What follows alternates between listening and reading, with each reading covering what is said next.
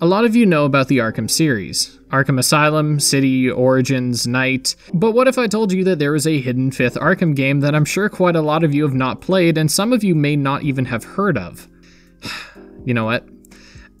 I know I try to be Mr. Positive here. Even in videos like Assassin's Creed 2, I try to at least be calm and collected when I describe what I don't like, but I can't do this here. I was going to do this big introduction about how this game is right up your alley if you're an Arkham fan, but no. Okay, maybe play it for a laugh, but please do not play this game. It is arguably one of the worst games I've played in recent memory, and I'm gonna try and explain myself here. If you still don't know what game I'm referring to, I'll spoil it for you now. It's Batman Arkham Origins Blackgate. Taking place between the events of Arkham Origins and Arkham Asylum, it sees what is the 3rd breakout now in 6 months at Blackgate, and we are tasked with taking down 3 of the major criminals located there, being the Penguin, Black Mask, and the Joker. This game was originally released for the 3DS and PS Vita, and from what I've heard, they function quite similarly and look about the same too. I, however, am playing the PC port of this game, and that's why you're seeing everything in an upscaled 1080p and 60 FPS. This entire video discusses the PC port of this game. The 3DS version has got to be better than the PC port because there's no other way that the game got such good scores. So I'm going to look at the different aspects of this game and give my general, if not abrasive, thoughts on it. Now, I can comment all I want about the graphical fidelity here and the muddy textures, but I won't bother. It looks like a 3DS game, plain and simple. It may look bad on whatever TV or monitor that you're watching this video on, but I'm sure it actually looks pretty decent on the 3DS's smaller screen. As far as animations go, they look familiar. Batman moves essentially the same as he did before, and even has some new takedowns mixed in here. Sure, some people's mouths aren't animated, but again, it's a handheld game. I don't want to judge it too much. Where I believe I can offer some actual criticism is in the comic book cutscenes present at the major story points. Look, I'm not sure what the budget is for this game, but these bad boys look cheap, which is weird because it's not like the art style or even the art itself is bad. It just seems like it lacks a little bit of flair. Shots look awkward, and to give a decent comparison, we can look at the Infamous games. I know that these are full-blown console games, but again, it's not some sort of graphical fidelity that makes these scenes work. It's the way these cutouts and assets were used that allowed them to leave much more of an impact. My biggest gripe with the presentation is the stop-and-go nature of everything. A lot of animations cancel each other, but not in a way that gives you a ton of freedom. To give an example, in a typical Arkham game, you can easily press the R1 button while running, and when in range of something to grapple to, Batman will execute the action. Here, however, pushing the bumper will grind Batman to a halt, and if there is something to grapple to, then you're fine. But if there isn't, then Batman just stands there like a jackass not doing anything. The issue I have with this is that in some cases, perches and other grapnel areas would be painfully close and definitely within grapnel range, and yet you would not be able to get up there unless you were in a very specific area, and what makes this worse is that I found this happening mostly in stealth scenarios, which made those encounters even more frustrating. Opening crates in the game is another inconsistency, as you have to be weirdly perfect with your placement, and there were quite a few points where I just had to walk around and try and finagle my way into the correct spot to interact with whatever was in front of me. Also, we should talk about the story since it's so simple. Batman is out on his nightly patrols when he runs into Catwoman for, I believe, the first time. They get into a bit of a scrap, and as she escapes, Batman gets word that Blackgate is now for the 3rd time in less than 4 months under siege, with riots and anarchy reigning over it. We get there and meet up with Catwoman, who says she wants to help since it would potentially allow her to serve a shorter sentence. She explains that while there are hostages in the Arkham wing of the prison, in order to free the hostages located in the Arkham ward, Batman must stop 3 villains controlling the different districts of the prison. Upon doing so, Batman opens up the Arkham wing to find no hostages but just Bane. At this point, Catwoman shows up and explains that she made the entire hostage plot up to convince Batman to take out the different villains around the prison and get her easy access to Bane, who she is tasked with breaking out. She explains that there are 5 real hostages that Batman must go save, and with it he gives chase while letting Catwoman achieve her goal. After saving the hostages, he is able to barely catch Catwoman, though he is interrupted by Rick Flag, who explains that he and his special ops have it under control. We are then shown that Amanda Waller is responsible for hiring Catwoman, and while not securing Bane, was able to pick up Deadshot and Bronze Tiger, and implies that they can be useful soldiers. That's essentially where the game ends, and I don't have a ton to say on it. It just felt like a very standard story that serves as an excuse to get you to complete the tasks in front of you, and that's fine. I really wish I had more to say, but there isn't a ton to sink my teeth into here. It wasn't bad, but it just wasn't that good either. So I know it doesn't seem like this game is that bad, but allow me to transition into the gameplay and I'll probably change your mind. The gameplay here, combat-wise, is as primitive as it gets. Basic punches, counters, evades, and beatdowns are all that's in store here, and that's fine, man. Honestly, that's not a big deal because as you can see from the footage here, It really looks like an Arkham game with Batman bouncing around the room, but this was only the case 90% of the time. The rest, it was a janky mess that caused me more game overs than any other Arkham game. Let me explain further. We eventually get introduced to the knife-wielding enemies, and much like Arkham Asylum, they are taken down by stunning them with your cape. However, this initiates a short-lived beatdown.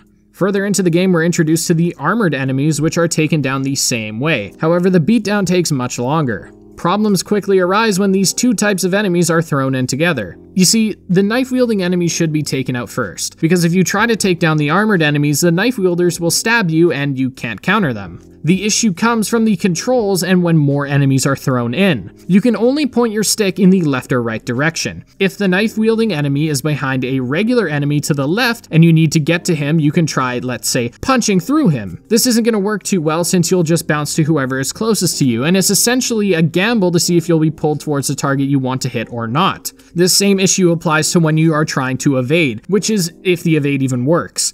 You're supposed to tap the X button twice to evade an enemy and jump behind them, but I found this not working and I'd have to triple or quadruple spam the living shit out of this button just to get it to respond, and I've used the same controller on other Arkham games, so I know this isn't just my controller bugging out. Regardless, with that option out of the way, we essentially just have to bounce around avoiding their attacks, and if by God we can actually close the gap, the cape stun ability is just as hit or miss as the evade, and what's worse is that it doesn't have any lunge. In most Arkham games, attacks, evades, and stuns have a lunge to them. In the case of the stun, if you hit the circle button in the direction of an enemy, Batman will lunge towards them. I believe they do this so that some forgiveness is given to the player, assuming they are not quite close enough to stun an enemy. It also accounts for if the input isn't exactly on the nose. Here, however, you'd think that it can be a little more accurate since enemies are directly left or right, but I don't think that is the reason to remove the lunge. If you use the cape stun, you just do it in place and it'll miss enemies more often than not, despite them being directly in front of you. Another little detail to consider about the Arkham games that gets taken for granted is that when you use the stun ability and the game lunges, it prioritizes the enemies that require a stun. Try it in Arkham Knight. If there's a heavy enemy that needs to be stunned and he's in a crowd, press the circle button in his general direction mid-combo and you'll be able to pass the regular mooks and just target him. And this works with the takedowns too. Basic takedowns aren't present here in Arkham Origins Blackgate, but whatever, focusing on the cape, here, you do not target the enemy that needs to be stunned, and considering how inaccurate the combat already is, this just adds a new layer of frustration. Again, if you can even close the gap, sometimes for literally no reason, the enemy will just block and deflect the only possible way that they can be taken down. Like, what? Why is this here? The game doesn't explain it at all, and it's so frustrating when you finally get the opportunity to stun an enemy or a boss, but you just get a few pixels off, so the game punishes you. You could argue that you should just get good, but this isn't necessarily a matter of getting good. The issue is that this is an Arkham game, and in an Arkham game, we have the lunge. So this game, for whatever reason, has decided to get rid of the ability that we have spent the last God knows how many years being conditioned into relying on subconsciously, and the worst part is that this is where all the difficulty comes from. They don't make it challenging by throwing large amounts of enemies at you or challenge you with precise knife dodges like the other games. Or God forbid they use a quick time event, which they dabble in, but they just throw seemingly random assortments of enemies at you and they contradict each other in gameplay. If they added the lunge to the combat, it would be far easier, even on the harder difficulties where there are no counter icons, and when seeing an enemy attacking you is twice as hard, considering his animation is obscured by however many inmates are in front of him. It's so difficult to get into a flow here because of how consistent it is. And that's the main appeal of Arkham combat, is the free flow combat. You'll press an attack button in the direction of an enemy and sometimes it just won't work. Either the input will be dropped or you'll be sent in the wrong direction, and this applies to all of your moves. It just made the combat so frustrating, and it gets just as bad when you look at stealth. The stealth in this game on paper actually seems like it could work. It sees Batman perching on vantage points, and it's the classic stealth takedowns from there. You're missing some moves like corner takedowns and whatnot, but nothing that really affects the gameplay. And besides, I don't want to criticize it too much because, again, it's a handheld game. I understand that they wouldn't have the same budget or resources to make it work, and that's not my issue.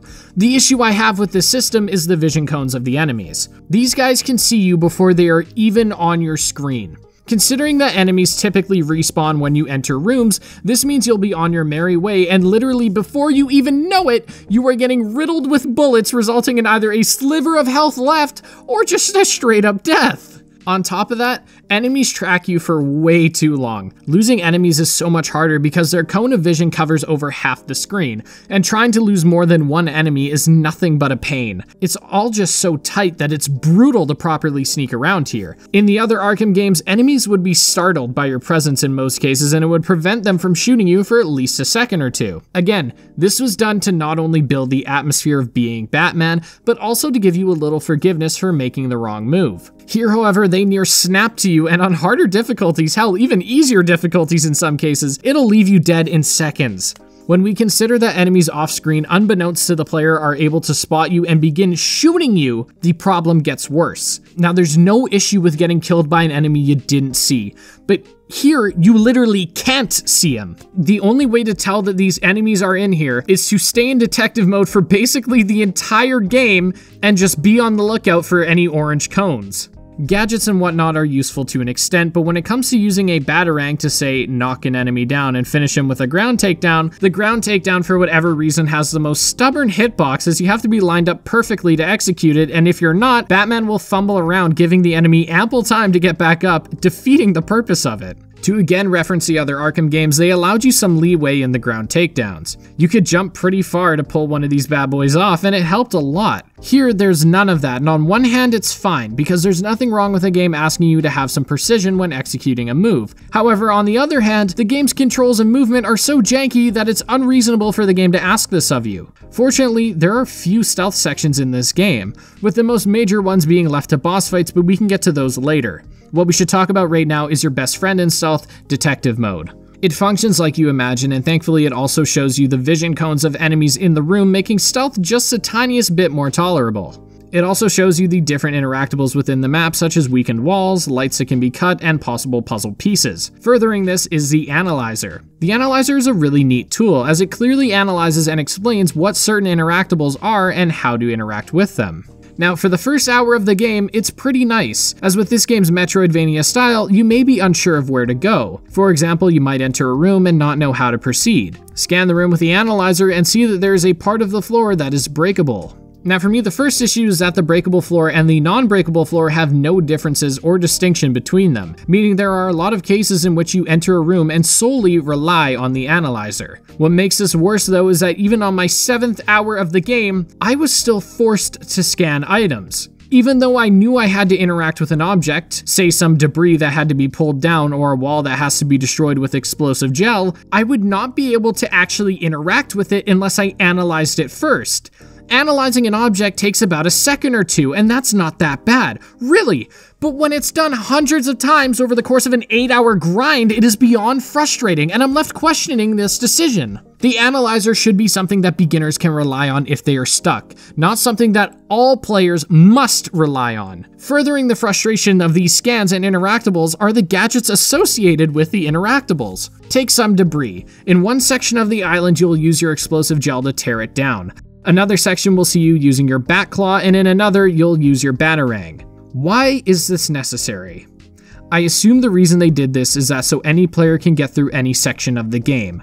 What I mean is that you enter the industrial district and you use your explosive gel, which is obtained in that part of the prison. We use a bat claw to tear down debris in the cell blocks, and finally a Batarang in the administration sector. I don't understand why they would make it so inconsistent though. Why not just make all the debris destructible through your Batarang, which is available from the start? The reason this frustrated me was because I sat there shooting my grappling hook at some debris and wondering why it wasn't working, and in order to figure out what I'm supposed to use, I have to read the Analyzer's analysis. I have no issue with reading, but the text here crawls so slow, and that is on top of a 2-second animation of a simple bar filling up. As I mentioned before, no big deal, but an event that is no big deal after the 100th time will eventually become even more and more irritating.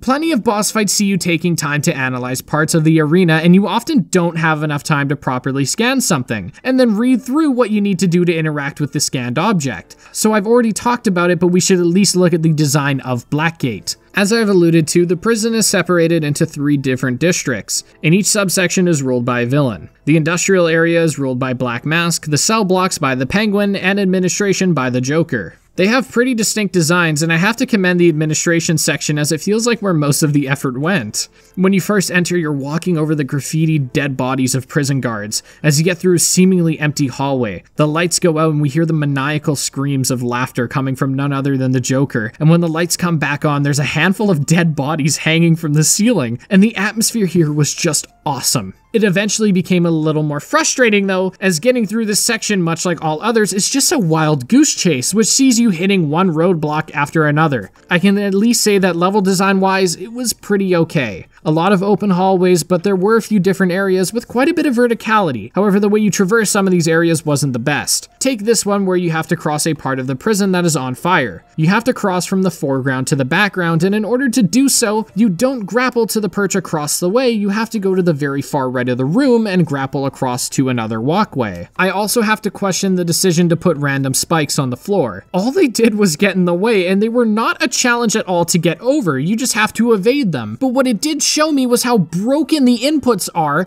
and how inconsistent the delay was, since sometimes I would get hit despite evading and sometimes I'd clear it no problem. Fortunately, on harder difficulties, it does minimal damage, so I ended up just tanking damage in order to keep my momentum going. Speaking of movement, Batman also has this strange ability to enter doors on multiple occasions and just turn around despite my position on the stick not changing at all. There are also some collectibles around the map which can be destroyed, and most of the time they serve as annoyances such as the caged birds, which if you don't notice, will drop onto you and bring your health to a sliver. Why not just let them hang there? Like, why make it damage us? What's the point in that? It just made no sense. Speaking of making no sense, the map was so strange. It left me disoriented on multiple occasions, and the strange 3D angle which seemed to rotate whenever was just beyond confusing. I can at least say that the way the game introduces the gadgets is done pretty well, as they are rolled out at a relatively steady pace and they are all the center focus within the location in which they are found. The explosive gel is located in the industrial section and will be integral to exploring that area,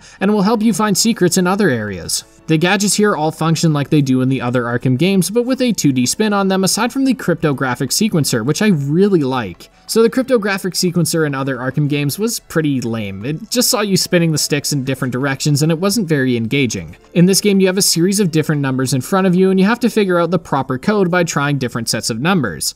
If a number in the sequence matches up, then that corresponding square will turn green. And it was far more engaging than the typical gadget setup. They even add some spins to it, such as scrambled numbers which if hovered over will scramble the board, changing the layout, and they even have some that are on a pretty strict time limit. This is the only thing I can say that this game does better than any of the Arkham games.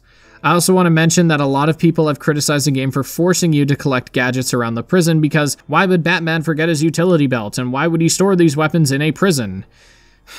I don't think it matters that much, to be honest. It's just a video game thing. Let's be real, this game has far greater issues.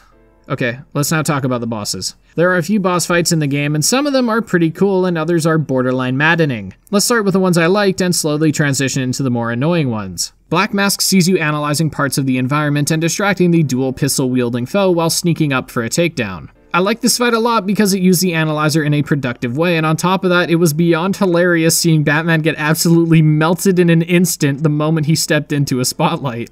The beginning Catwoman fight was really simplistic, and that's okay because it takes place within the first 10 minutes of the game. It sees you performing basic dodging and countering, and while it is incredibly simplistic for myself, seeing as I'm a veteran of the series, I can appreciate that it can be a good way to test a new player's combat skills. A second version of this fight takes place halfway through the game against Bronze Tiger, which adds in an extra layer of complexity which sees him lunging towards you and you just have to evade him. This type of fight is finalized in the final boss fight, which is against Catwoman again, and the first two phases function the exact same as Bronze Tiger, which I felt was whatever, and the third phase sees you blinded and relying on counter icons to take the thief down. These fights are pretty basic and they didn't evolve as much as I'd like, but it's actually way better than some of these other fights, and it's a handheld game so I don't really mind. I actually enjoyed the Deadshot fight a lot too, as it sees you moving through an open section of the administration through the view of Deadshot's sniper scope. It was an interesting take on a boss fight that, while not groundbreaking, was enjoyable and challenging as you had to time your movements from cover to cover, and bait out a shot from the sharpshooter, otherwise suffering a game over. I'd say this is probably my favorite fight in the game. The Solomon Grundy fight was pretty fun, and it works well in concept, though it slips due to how movement reliant it is. Grundy runs at you charging, and you need to use your gadgets to create traps for him to run into and evade his charges. It's some pretty decent juggling in concept, and when my button presses were registered, it was a good time. You generally speaking need to have some well-timed button presses, and considering that button presses don't always register, there were moments where I was just smashing the X button and yet I just stood there on screen. The Joker is one of, but not the most annoying boss fight in the game. It sees you on the other side of a pile and you need to use your new line launcher to take down the Joker, but the issue is that the game gives you no indicator as to how to defeat him, leading to some frustrations, but ultimately the thing that annoyed me is that when he's in his third phase, you have to dodge his gunshots and get a hit in, and when you do, he alternates to his cattle prod weapon and immediately charges you, so he just gets a free hit in, and I cannot escape this no matter how hard I tried, and it pissed me off so much because I felt like the game was really just taking the piss at me. Finally, the worst boss fight by far is the Penguin. The Penguin, for me at least, was the last bot that I fought, and essentially it's a fight against a few waves of goons rather than the Penguin himself. The Penguin is in the middle of the arena, and we have to take down his guards in order to get a hit in on him. His guards, however, have miniguns that kill you faster than any other enemy barring Black Mask. You can't take these guys down through normal means, but of course the game doesn't tell you that, and on top of that, they seem to know exactly where you are at all times the second they spot you. They typically sandwich you, and if you're God forbid in their line of sight, you'll just be deleted. On top of that, enemies are always looking at perches, meaning those aren't safe either, and since you can only take these guys out through an explosive backclaw takedown that takes a few seconds, you can bet your ass these guys will be on you like white on rice the moment you make a move. You have to hit the Penguin 3 times, and the second wave introduces 3 minigun guards and a drone that can spot you, though it can easily be taken out by a batarang. The third wave sees you fighting 3 minigun enemies and 2 drones, and it was beyond frustrating because there's so little room to move around, and by this point I was just so done with the game, and the only saving grace was the fact that there is a checkpoint at each phase in the fight. I also want to mention here that aside from this fight, the checkpoints here are absolute ass, as they often set you back relatively far, and especially in boss fights, they on most occasions send you back before the boss room, meaning you have to watch the first few seconds of the cutscene introducing the boss, and then the in-game cutscene afterwards, and you're not able to immediately skip these, and it was so lame, but I understand if this lands closer to a nitpick than anything else. So those are my general aggressive thoughts on the game. I know I've been a little bitch this entire video, but I swear playing this game is just a different experience. It seems like everything in the game is built to waste your time and annoy the living hell out of you. Even the credits are being taken up by only half the screen, and they move at the slowest crawl I think I've seen. I was really excited to finally knock this game off my list of Arkham games played and reviewed, and while I wasn't expecting anything insane as I acknowledge that it is a handheld game, I could have never imagined it would have been this irritating. I understand that it's a handheld game, and my expectations are not that high, I swear. I'm not saying it needs all the bells and whistles of the other Arkham games, but there are some omissions here that make the game more tedious than anything. The game doesn't need special combo takedowns and a million gadgets, but when a game is on a handheld and it's restricted by the hardware, changes need to be made to compensate for that, and I feel like they've done the near opposite here. If you're a fan of Metroidvanias, this is not for you. If you're a fan of Batman, this is not for you. If you're a diehard Arkham fan like myself, this is not for you. At most, I can suggest that you watch the cutscenes online or read a synopsis, as the game is completely unrelated to any of the mainline games. I hate being this negative, but I can't in good faith recommend that you pay this game's $20 asking price on Steam. It's a clunky, irritating game that feels more like a pre-alpha for Arkham Asylum than an actual game at times. I mean, at least now I know why it's the one forgotten Arkham game. Alright, I want to thank you guys for watching this video. I'm sorry I was so, angry. I wrote this script and did the voiceover while still being on, the high of just being, beyond fucking frustrated at a game, which I have not been in a while. And yeah, I just felt like I just need to rant for a bit. I apologize if this came off as, condescending or, rude. That's not really what I was going for. It was more just, I'm just gonna yell for a bit. And, it's also just, if you like the game, I have no quarrels with you, and there are things to like. It was just there was a bunch of stuff that didn't work for me, and so I just obviously I'd say I don't recommend you give it a shot because I truly think it's not worth the money. But if you have tried it and you think it's awesome, I don't want to take that away from you. I want to say thanks to our gold tier patrons: Bossian22, Christopher Moreno, Francis Pop, Predica, and Pyrite. Thank you guys so much. I appreciate it. And I also want to say thank you to our silver tier patrons, Dr. Nanner, Jacob Douglas, and Chiefy. Finally, for the bronze boys, we have Denzel, Ritesh, and Nathan Figs. I appreciate your guys' support on the channel, and I appreciate your support on the most recent Infamous 2 video. I was actually surprised at how well that did. And yeah, I'm glad you guys like it. You know, I've said this before, but I don't want you guys to expect these hour-long videos. I know the last 3 videos I've posted have been an hour long, barring the Tetris video, but I don't want that to be the standard. I like my 30 to 45 minute range that I typically stay in. And I don't plan to go outside of that anytime soon. So yeah, I hope you guys are staying safe and healthy. And yeah, take care of yourselves, take care of each other. I love you guys. And I'll see you guys next time. Oh, also, by the way, you can follow me on Twitter and look at my Patreon if you want to see these videos up to 3 days early. Okay, sorry, bye.